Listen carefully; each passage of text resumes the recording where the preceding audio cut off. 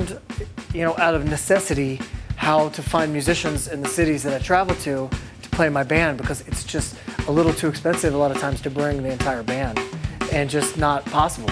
So I learned how to find musicians in towns where I was traveling.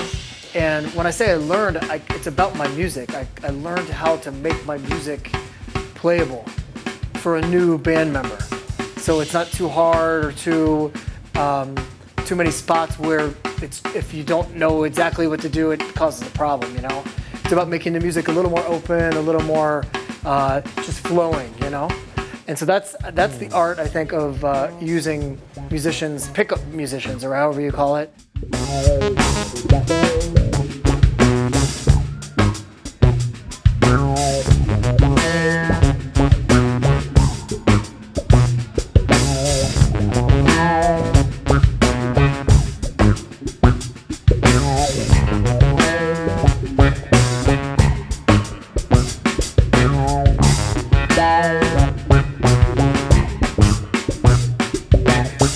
And it's also really fun because so many people you get to meet, you get to play gigs with them, you get to hear people do different things on your original music. Because when you play with a band, like my band in New York, I love my band in New York, but we play a certain song the same way for 10 years.